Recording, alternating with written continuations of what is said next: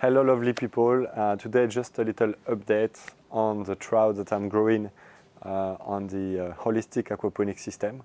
So as you know, I had a number of trouts, 25 to 30 trouts in this pond. They were quite big size, and my aim was to push them to large trout, so to keep them for 2 years or almost 2 years and harvest them along on the way. Unfortunately, something happened, so I was able to push them to a bit more than 800 grams.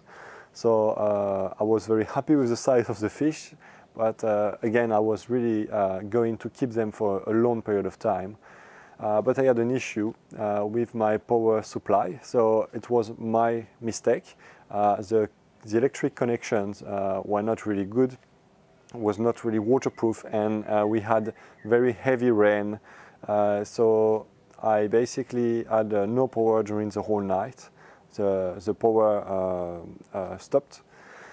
So no oxygen in summer, it was in summer, in the pond. So as you can imagine, I had a number of fish in the pond with high temperature.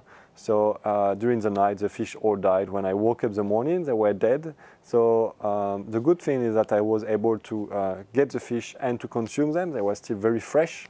And they were excellent. I cooked them, I smoked them, and the result was really amazing. So it was really good. The fish were not a waste, but I was not able to keep them and to push them. However, it gave me the opportunity to improve the system. So instead of having wires that were plugged a bit the old way, you know, it was not really professional.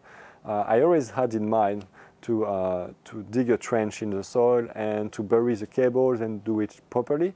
But this was a wake-up call, so I really did this job, and now all the connections for the aquaponics system are waterproof. I also took this opportunity to move the air pump, because I have an air pump in this pond. I mean, not in the pond, but aside the pond, with air stones in the pond. That's what I recommend for growing trout. And the air pump was aside the pond. It was making a little noise that you could hear outside. It was not something that I really liked. So since I was digging the trench for the electricity and for the power connections, I also buried an air pipe and also a water pipe. So the water pipe is coming from a water tank that is in the shed that I built. And so in the shed now I have the air pump and the rain tank, and all this is connected with cables and pipes underground to the connections of the pond. So basically now there is no noise around the pond at all, and that's something I really enjoy. It's now quieter, and it's much better for me.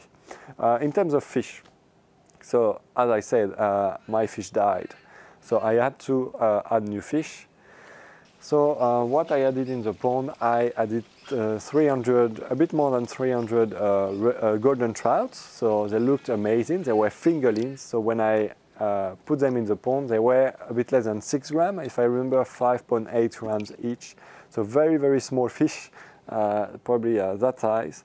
And I kept them for a few months, and they grew extremely fast. So now here we are end of April, and the fish, I'm not sure about the size, but we're going to fish a few and we're going to have a look, but they are quite big now. I also took this opportunity to add some brook trout. That's a fish that I really wanted to keep in aquaponics for a while, and I'm testing it at the moment. The result is amazing. The fish look amazing.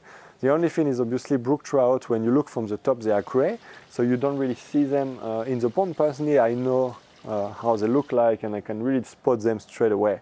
But if you look at the pond, anyone come here will only see the golden trout because they are golden, and you really see them on the dark background. For all the brook trout and the silver perch, you can't really see them easily.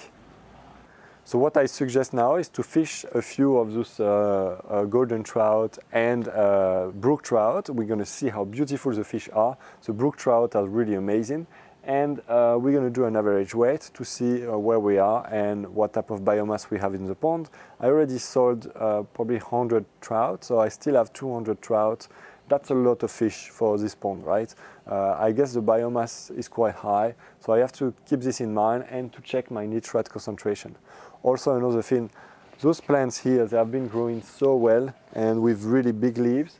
So obviously I got my grow beds with kale, with cabbage and silver beet. A lot of veggies are growing, right, from this aquaponics pond.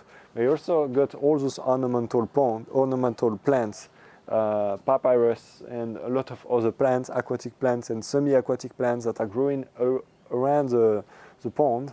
And it's really helping to absorb all the nitrogen. So by having a holistic approach to aquaponics, I am really able to boost the quantity of fish that I'm able to keep in this aquaponics system.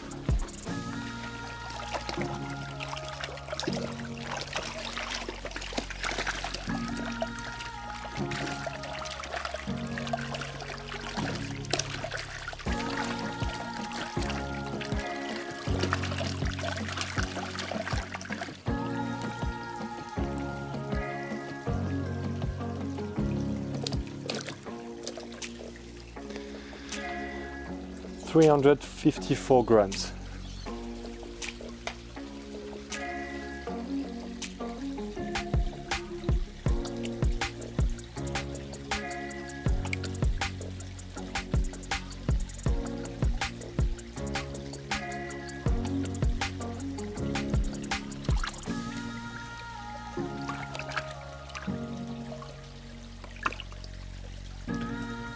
So what we can see the tiger back.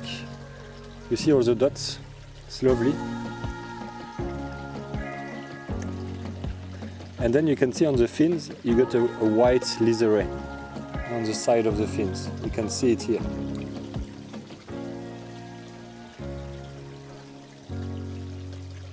And they have some red dots as well. They are fantastic fish.